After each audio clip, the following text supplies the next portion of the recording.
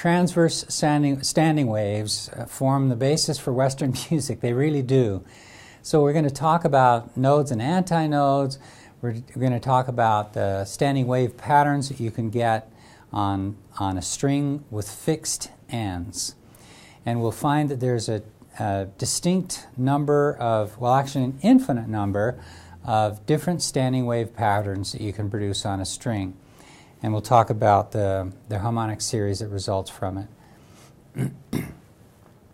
So let's first just show what this video demonstrates is what you get when two people are holding the ends of a rope and one is jiggling his end at a certain speed. And so if you do it at a really slow speed, you can get a pattern that looks like this. If you do it at a higher speed than that, you can have it vibrating in two lobes, where there's a middle point and then there's two places here. If you do it even faster, you can get it vibrating in three lobes, etc. If I send a rhythmic pulse, it reflects on itself. This is the fundamental mode. Sending the pulse at twice the frequency results in the second harmonic. If I triple the frequency, I get the third harmonic. So you can see that that string is vibrating in three segments called lobes.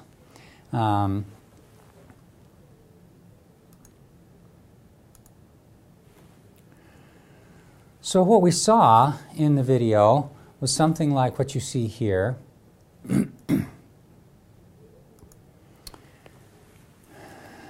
And the first thing I'd like to do is to define nodes, N-O-D-E-S, and antinodes for standing wave patterns. So this is those patterns that you saw, they weren't going anywhere. It wasn't a traveling wave.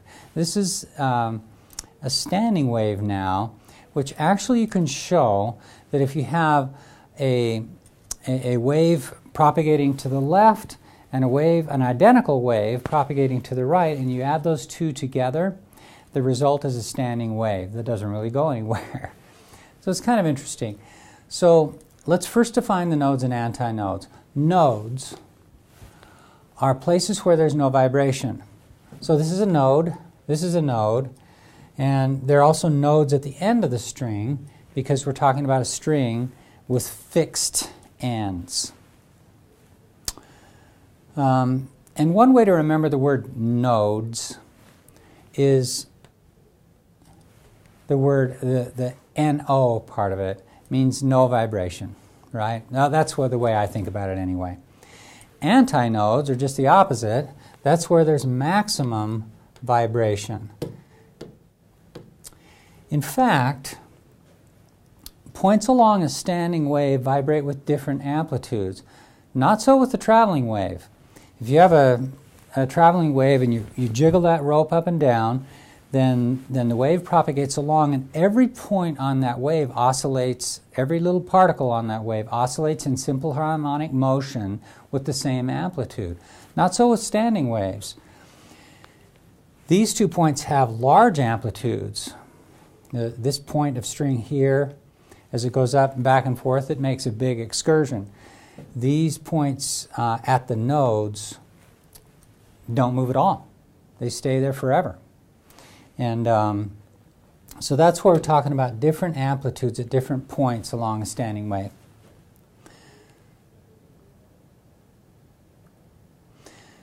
Okay, so this next demonstration is to investigate how a pulse remains upright after reflecting from a free end and how it flips over after reflecting from a fixed end. So we're going to send a pulse to the end of this, it's called a shive wave machine. There's a wire, or a rod, that runs through the middle of this, and attached to that rod are other rods, so that when this rod moves this way, it twists the middle rod.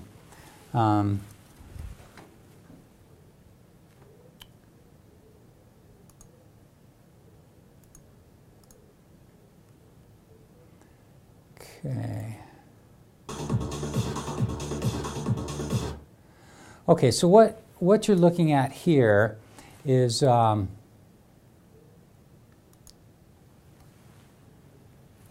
me actually back that up. So this first one is where you start a wave, a pulse from one end, and you're asking how it reflects off of a free end. So you start it, you jiggle this up and down, you create this positive pulse of a peak that travels to the other end, and we're asking what happens when it reflects from this free end. This free end is not attached to anything. It is just free.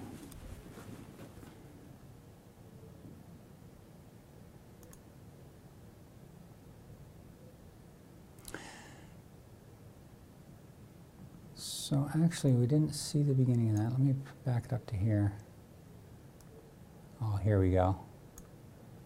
Okay, there's the pulse. It starts out positive. It comes back positive. I think you can see that it's staying a peak, even after reflecting. Now, at this point, we've added something rigid here, a rod here that's holding this end fixed. And we're going to ask what happens to that peak when it comes down to that end. Here's a peak. What is it now? It's a valley. So when reflected from a rigid end, what was a positive pulse becomes a negative pulse. When reflected from a free end, a positive pulse gets reflected as a positive pulse.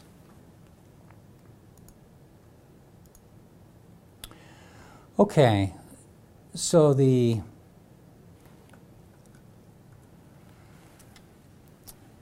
when you have a fixed end, as we see here,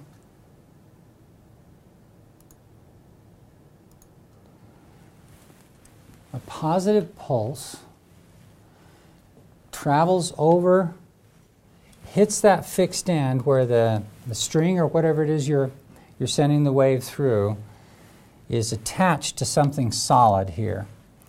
And if it's fixed, then that positive peak gets reflected as a negative and comes back. It gets tipped over.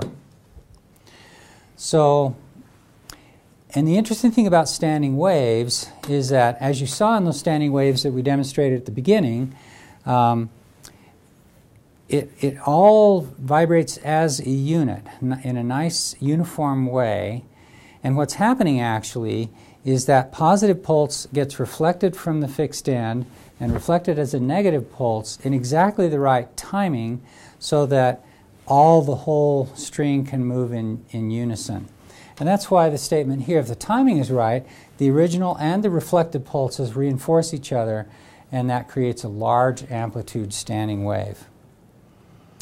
Okay, so this concept has some meat to it, and I think it's fun too. I think it's nice for you to be able to do a little bit of math here to understand these standing waves.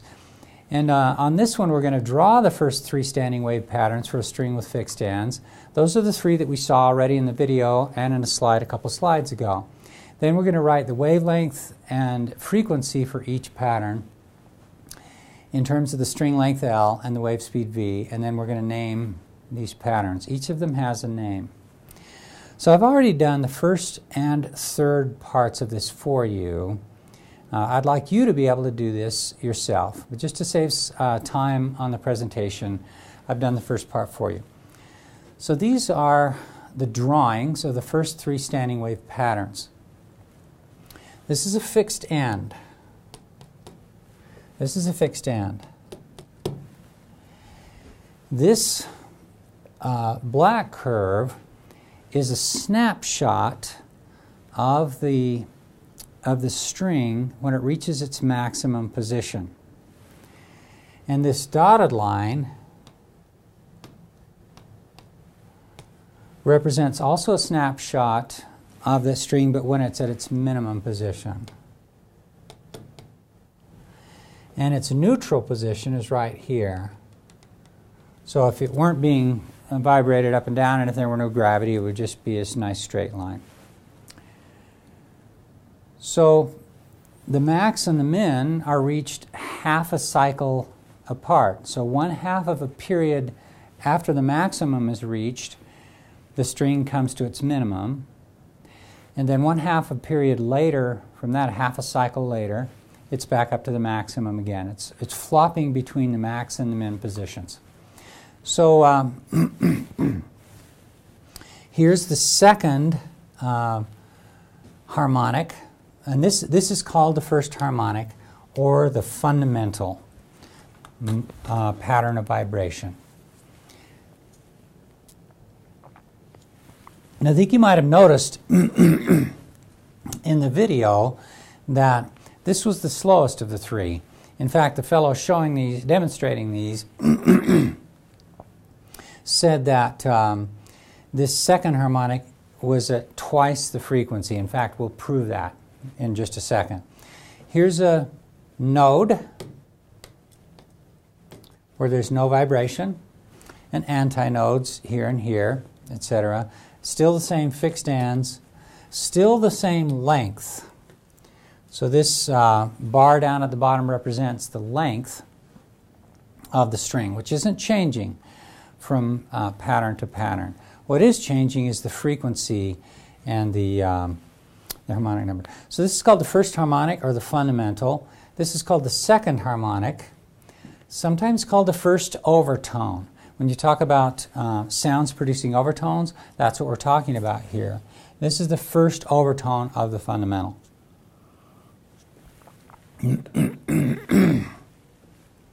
And this is the third harmonic, or the second overtone. Now, one way to remember it, for me, it's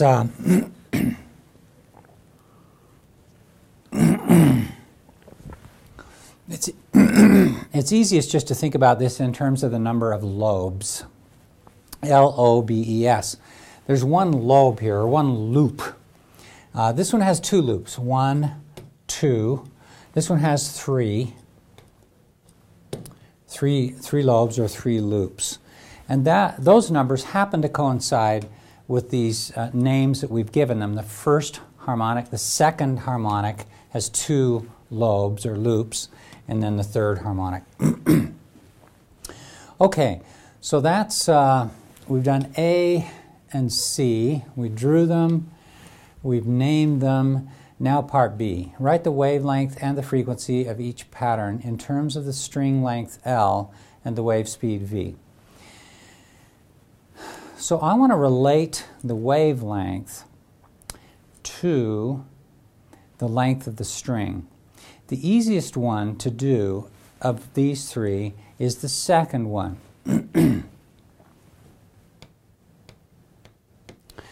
What's the wavelength of that pattern and vibration? And how is it related to the length L?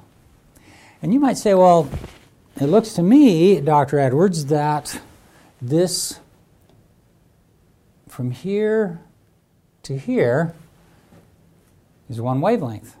And I would say, yeah, it is. You're looking at 2 axis crossings, both positive axis crossings here. It is one wavelength. So the wavelength is equal to the length for this second pattern, for the second harmonic.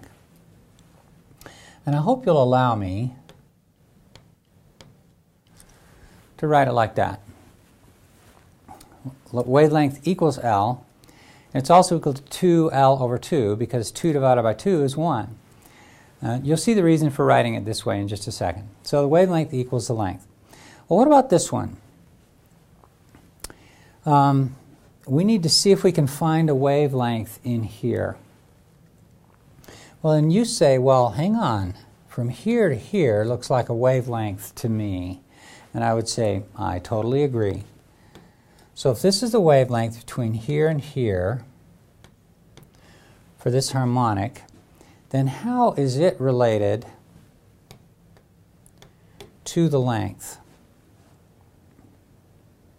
Well, the length goes all the way to here, from here to here.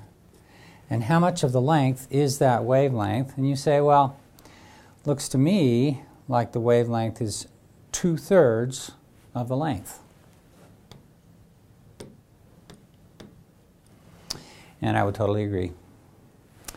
So what about this one? This one's the hardest one, but not so hard now. I want to know what the wavelength of this pattern is. And you say, well, hang on, there isn't even a whole wavelength in there. That's only a half a wavelength. And in fact, that's the answer.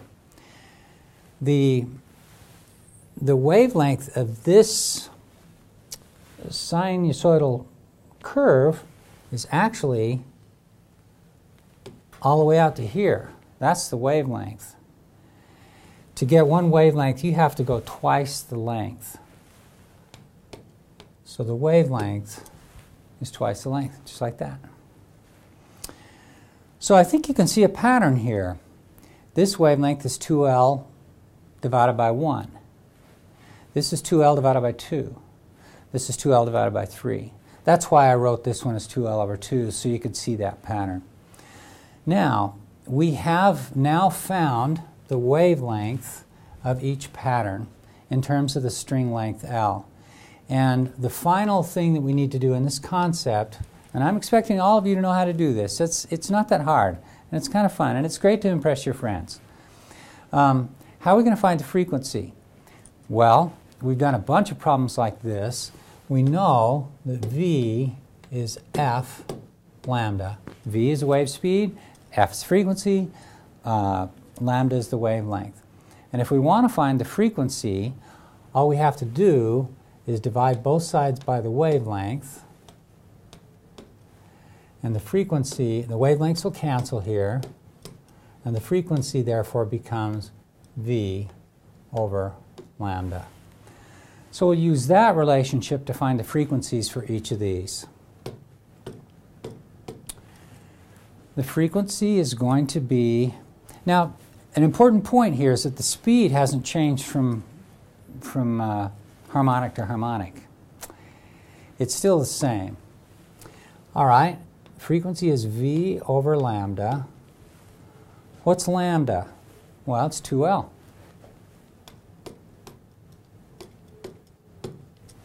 Happy day. There's the frequency of the first harmonic. What's the frequency of the second harmonic? Well, it's V over lambda, but a different lambda now. Lambda is 2L over 2, and I'm going to keep that the 2's in there. You'll see why. V over lambda. So I've got to put this thing in the denominator. So that'll put a 2L here, and then it'll put a 2 in the numerator. And then finally the frequency here, also V over lambda, but lambda is now 2L over 3. So I have to put 2L over 3. Okay, any pattern here? This frequency is V over 2L. This frequency, or the second harmonic, is V over 2L times 2. And this frequency is V over 2L times 3. So this is a proof to the statement that was made in the YouTube video that I showed at the beginning, that the frequency of this second harmonic is twice the frequency of the fundamental. And we're actually going to use these numbers to denote these frequencies. These are denoted as n, the harmonic number.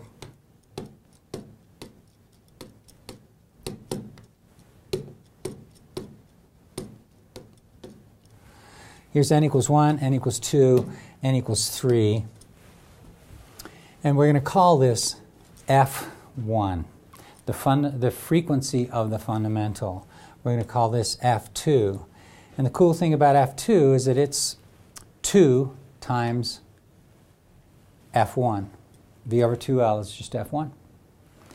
And then finally F3 is 3 times F1. That's the way that works. I think we've done the whole concept. So this is a summary of what we've seen so far. F1, the fundamental is V over 2L, and it looks like this. In this case, I've got both the maximum and the minimum denoted by solid lines instead of one being dotted. This is called the second harmonic, or the first overtone. It's twice the frequency of the fundamental. The third harmonic, 3 times the frequency of the fundamental. That whole process continues indefinitely. There's actually an infinite number of harmonics that are possible on a string with fixed ends. And we've just figured out what they are. So essentially, this just captures everything we've done already in a single concept. You already know everything in this concept, but I wanted to have you actually write it down. Write down and name the series of natural frequencies of a string with fixed ends. The series of natural frequencies of a string with fixed ends is called the harmonic series. That's what it's called. Fn is n times f1. This is true for any value of n, including n equals 1. If n equals 1, it's called the harmonic number, like we talked about before. If n equals 1, then this formula says that f1, since n is 1, equals 1 times f1. You say, hang on, Dr. Edwards, that's just f1. And f1 equals f1, that is definitely a true statement. So what about for the other ones? Well, what about for n equals 2? Then f2, we're putting in 2 in here, equals 2 times f1. And that's exactly the kind of thing that we're looking at here. This is this relationship here. F2 equals twice F1, which is what the guy said in the video. The frequency is twice. F1 is V over 2L. And I would expect you to be able to know that. That's the fundamental frequency. What happens, does the frequency make sense? And I think the best physicists will always, and you're going to be great physicists, best physicists will always try and understand the equation, try and look at how the result is affected by changes in any of the variables. If you increase the speed of the wave, then you can expect the frequency to increase. And that's certainly true. If you increase the length of the string, you can expect the frequency to decrease. Longer string is going to be a slower oscillation and a lower frequency. Longer period, lower frequency. Where v is the speed of the waves on the string and L is the string length. So that's that. The harmonic series is responsible for defining the most important intervals in Western music. And we can demonstrate that using my violin.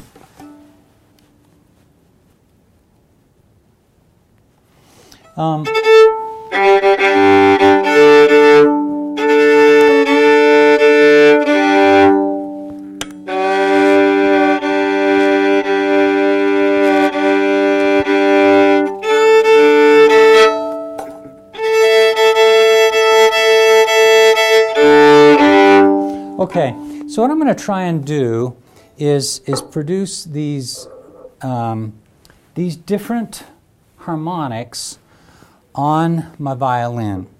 So I'm going to and I'm going to note here that this is a string that's fixed at both ends. This is called the nut, where the string goes over this little piece of wood here, and this is called the bridge. The string goes over the bridge here. Actually, it's not technically completely fixed end here because the string causes the bridge to vibrate, which causes the front plate to vibrate, which causes the air to get sent out into your ears. But it's close enough. It's vibrating very, very little, and for the purposes of this discussion, it's not vibrating at all. So the first, the fundamental, or the first harmonic, and maybe you can see, maybe you can't, through the camera, that we've got a node here, a node here, and an antinode right about here in the middle. Just see if you can see that string vibrating at all in the camera. So if I can see it, it is vibrating a lot in there. Maybe you can, maybe you can't. So what you can do, and that one, I'd like to get that pitch into your head. That's this, this fundamental note right here. In fact, it's a G that I'm just playing right here. G in this particular case. So what I'm going to do now is to place my finger right halfway between the nut and the bridge and cause this string to vibrate in two pieces. Now by doing this, I'm not placing my finger hard against the keyboard. Instead, I'm just lightly touching the string so that the string will vibrate in two equal segments. So this part will be vibrating, and this part will also be vibrating. Some of you that play the guitar do this also. It's called harmonics. And what's the musical relationship between that fundamental and this first overtone or second harmonic? It's an octave. For those of you that have some musical training, F2, the frequency of the second harmonic, divided by F1, the frequency of the fundamental, is 2. And anytime you have a frequency ratio of 2, you get an octave. An octave is 8 notes on the piano keyboard. Let's look at a couple more. So this is F1, F1, F2, F3, where now we're causing this to vibrate in 3 lobes. What's the relationship between this octave and this, between F2 and F3? Cool, I can use my bow to do that. It's bom, bom. That's called a musical fifth. And the frequency ratio there is, since F3, so this is F3 is 3F1, F2 is 2F1 according to the harmonic series. The F1s cancel, and we get that that's equal to 3 halves, or 1.5. So anytime you have two frequencies whose frequency ratio is 1.5, you get a perfect fifth. And that's the distance between five notes on the piano keyboard. A couple more. Let's see then. This one here, the fourth harmonic. So here's the fundamental. The first harmonic, second harmonic, third harmonic, fourth harmonic. Boom. And what's the musical relationship between this one and this one? And the answer is bum, bum. That's an octave. So we've got another octave coming out of this deal, and you would have known that because this is twice the frequency of that. If you don't know what an octave is, all you need to know is how to sing Somewhere Over the Rainbow. Somewhere over the rainbow. But those first 2 notes are an octave apart. Then the next, I just want to do a couple more. The relationship between harmonic 5 and harmonic 4. Here's 4. Boom, boom. That's a major third, so-called in music. It's where 3 notes on the piano keyboard. And then the 7th is F7 divided by F4.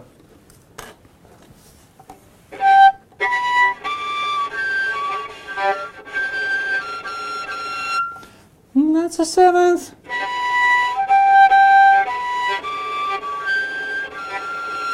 Some bom, bom, bom, bom is a 7th chord. And that has a frequency ratio of 1.75. The third has a frequency ratio of 1.25. How do I know that? F5 is 5F1. F4 is 4F1. 5 divided by F4 is 1.25. Bingo. So actually this harmonic series is useful. And it's used in all different kinds of instruments. Bugles. Before trumpets were invented, people just played bugles that have no valves. As we will talk about later, the violin isn't the only instrument whose frequencies obey the harmonic series. The bugle and the trumpet and many other instruments do too, the clarinet, the flute, etc. And so the bugle, all you are left with is to be able to, all you can do, since you don't have any valves, is to use your lips to control the pitch of the instrument and to select from among your choices of these harmonics which ones you're going to play. Push your lips closer together, cause them to vibrate faster, then you get the higher harmonics. And you can do the same thing on the violin to pick out the particular harmonics that you want in order to play without ever pushing the fingers hard down on the keyboard.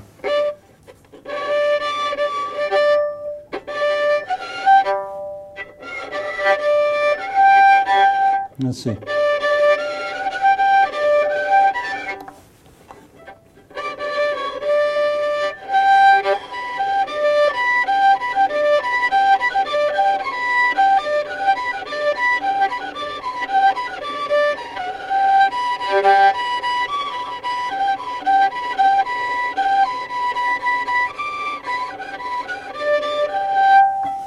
So there's Reveille on the violin. Thank you very much. All this combines together to make music. Let me do a little bit of that later on. So that is the harmonic series. The equal tempered chromatic scale fits 12 semitones, so-called half steps,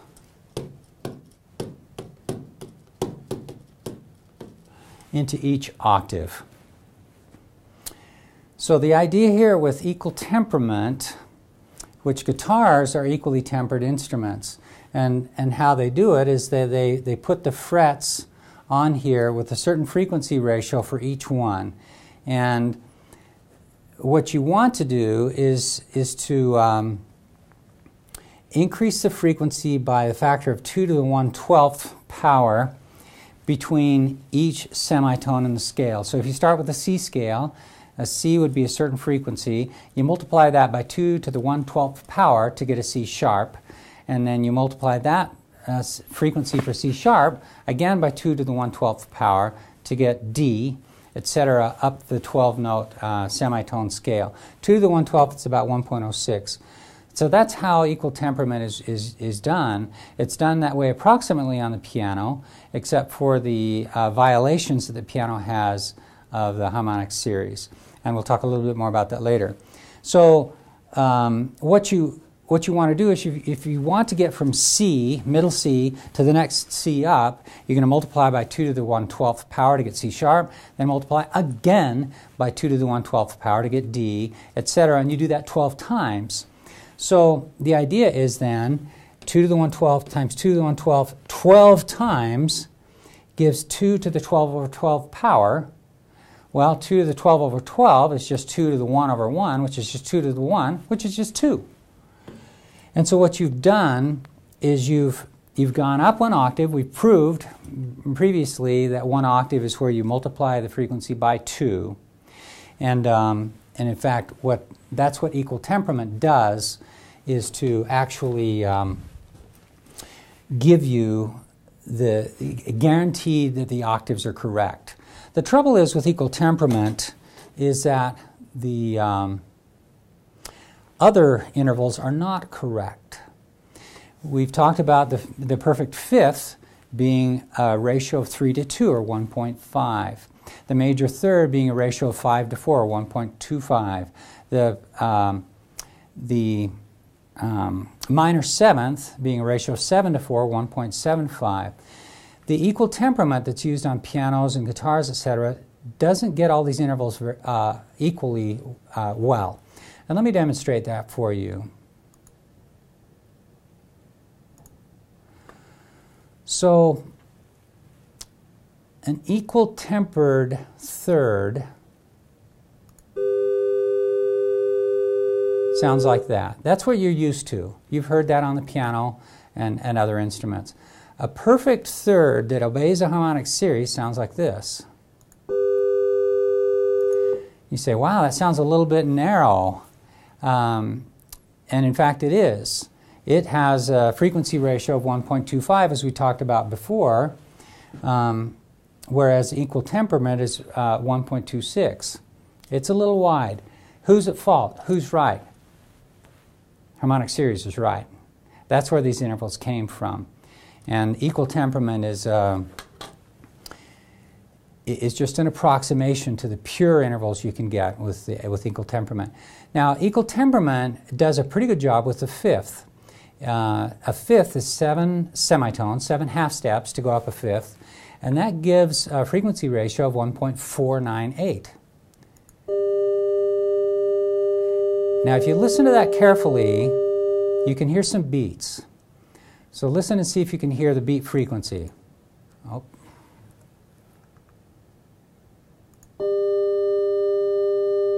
Wah. Can you see it? The wah, wah, wah, wah, wah, wah. And the reason is the harmonics produced by each of these notes above them beat against each other. Here's a perfect fifth with a ratio of 1.5. Nice and restful, no beats whatsoever. A seventh is 10 semitones. Now that one is beating really, really fast. It's going wah, wah, wah, wah, wah, wah, wah. And if you listen, you can probably hear that. And here is here's a harmonic seventh. Nice and restful, beautiful interval, but some with musical training will say, well, that's flat. That's definitely flat. That's not big enough to be a minor seventh. But barbershop harmony, barbershop groups actually tune their voices, since they can pick any frequency they want to with their voices, and they're not fixed like a guitar or a piano to a certain set of frequencies. They tune to each other, and they tend to adopt that harmonic tuning.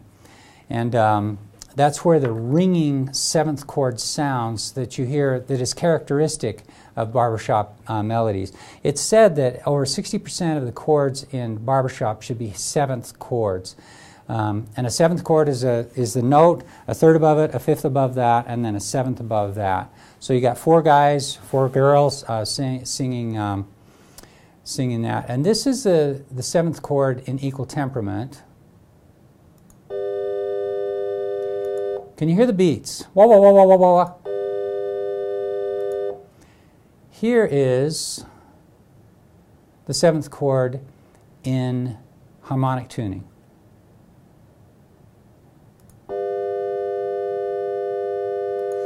And for barbershoppers, that's called the ring. When you get that seventh low enough and the major third low enough and the fifth is right on the money, it just sounds beautiful. It's a beautiful thing. We talked about the various intervals on the piano keyboard. The octave is 8 notes on the keyboard from C to C, shown here, is 12 semitones and a factor of 2 in the frequency. You can remember it as somewhere over the rainbow. A seventh is there's a place for us. Those first 2 notes are a seventh apart, minor seventh from West Side Story. The fifth, if you don't know what a fifth is, you can remember it as Twinkle, Twinkle, Little Star. Twinkle, twinkle, that's a fifth. And then if you know I Heard the Bells on Christmas Day, that gives you a third. I heard the bells on, etc., etc. So a little musical training there. Am I expecting you to know all this?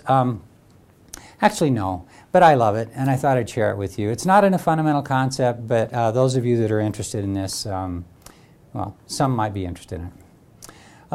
Okay, this does pertain to what we're talking about in class, and is a relevant example to